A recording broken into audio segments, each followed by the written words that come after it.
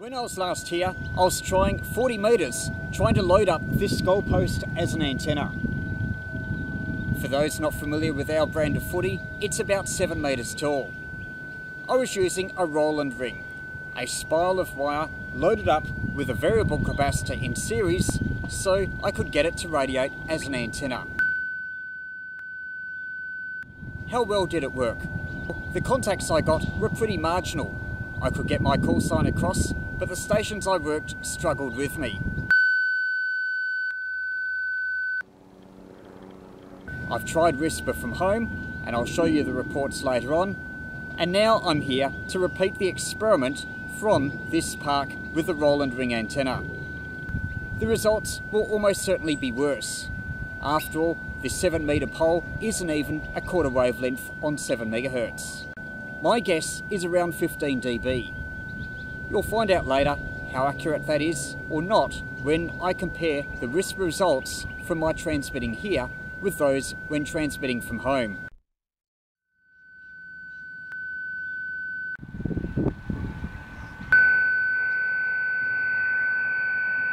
The only band I can load up the taller post is 7 MHz.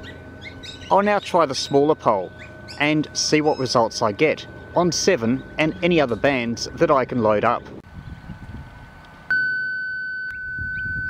The SWR was very high on 30 metres and somewhat high on 20 metres.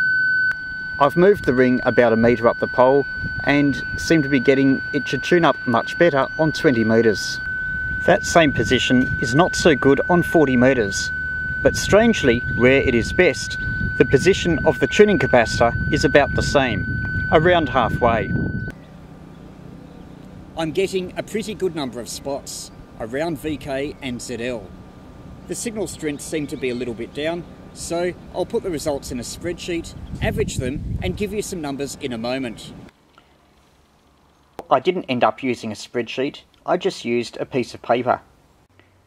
There are quite a few stations, particularly more distant, that could hear me while at home, but not when portable, using the Rowland Ring. You can see the call signs VK4, VK6 and ZL. Moving up the list, I start to get some spots where I am picked up while portable. When you compare the signal strengths, most of the time the portable setup was not as good as at home.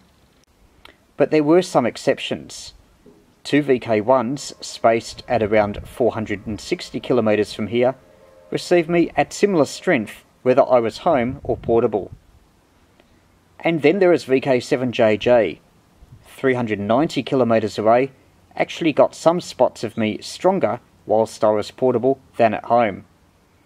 So for that very narrow range of distances, from 390 to 460 kilometers, the portable setup was working very well, but otherwise the home setup with a full-sized antenna was better. You'd have to do this over a longer period to get it to be really statistically valid. But it does give a rough guide.